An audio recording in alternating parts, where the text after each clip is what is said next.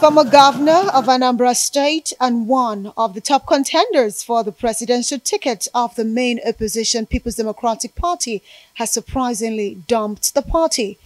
Citing recent developments within the PDP in his letter to the party's ward chairman in Agulu Ward 2 of Anocha local government area of Anambra State, which was copied to the PDP national chairman Iyoche Ayu, the leading presidential aspirant says he was withdrawing his participation from the party's primary election slated for this weekend due to his commitment to rescue Nigeria, which was no longer feasible in the PDP. I know I can turn around this country and put it from consumption to production. And as I go around the country, seeing the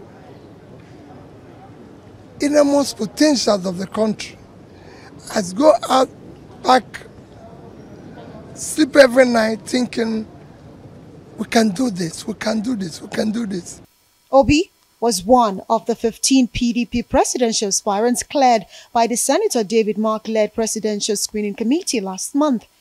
He has enjoyed a massive youth following across the country, especially on social media, while pushing across new ideas to revolutionize Nigeria. He has, prior to quitting the PDP, been on the nationwide campaign tour to all states of the Federation and the Federal Capital Territory, except Adamawa State. Peter Obi was previously a member of the All Progressives Grand Alliance, upon whose platform he became a two-term governor in Anambra State before defecting to the People's Democratic Party in 2014.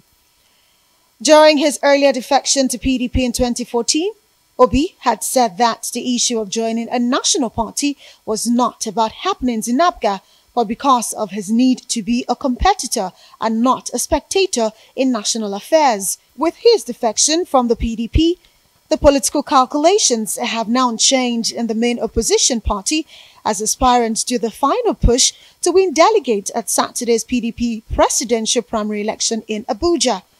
Peter Obi is yet to name the new party that he is defecting to, but insiders on his campaign team say it will be made known in a matter of days.